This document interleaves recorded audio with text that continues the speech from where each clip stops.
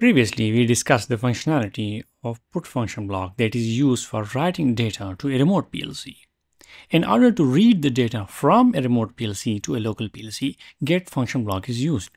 So here, today in this video, we will discuss the functionality of a get function block, which is used for reading the data from a remote PLC.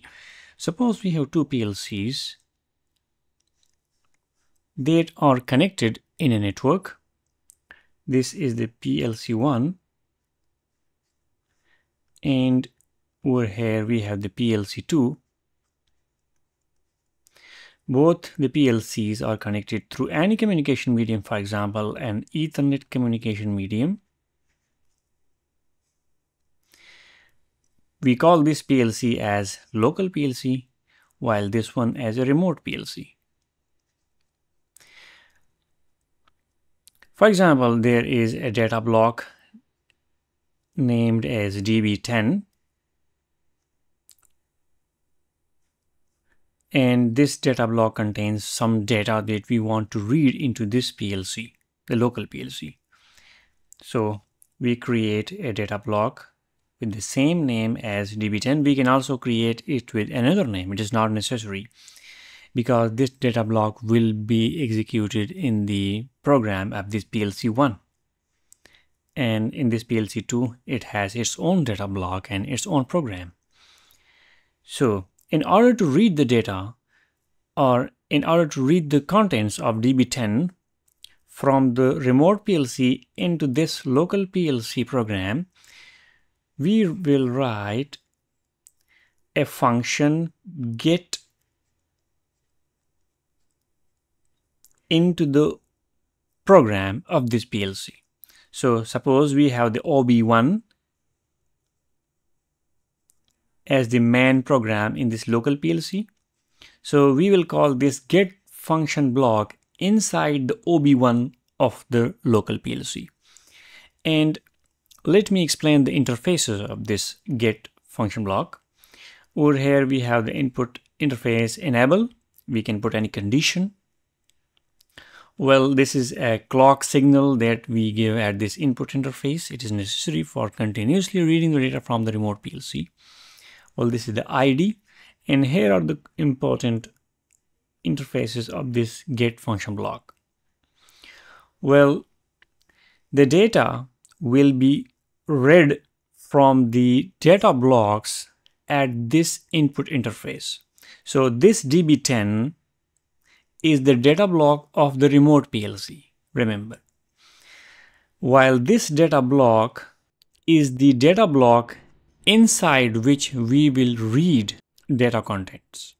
So the contents of this remote PLC DB10, which is at this input interface, will be read inside this DB10, which is the data block of the local PLC. In other words, the contents of this data block will be copied inside this data block. So this data block, which is at the RD1 input interface of the get function block, resides inside the local PLC program. This address 1, has DB10 block as an input interface which resides in the program of this remote PLC. Hope it is clear enough now.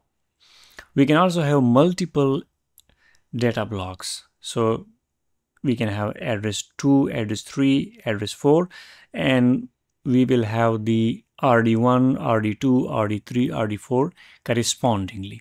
For the sake of understanding, we have written only 2 interfaces, or we have connected data blocks at these address 1 interface only. In other words, we are copying the data, we are reading the data from only one data block. So let me explain the functionality over here again. As you can see that we have db10 dot db x 0.0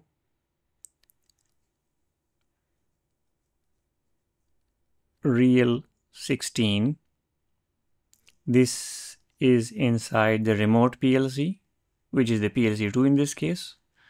And inside the local PLC, we have the data block with the same name. We can change the name, but we have kept it same. It's up to you. DB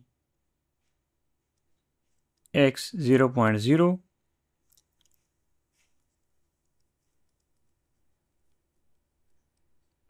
real 16.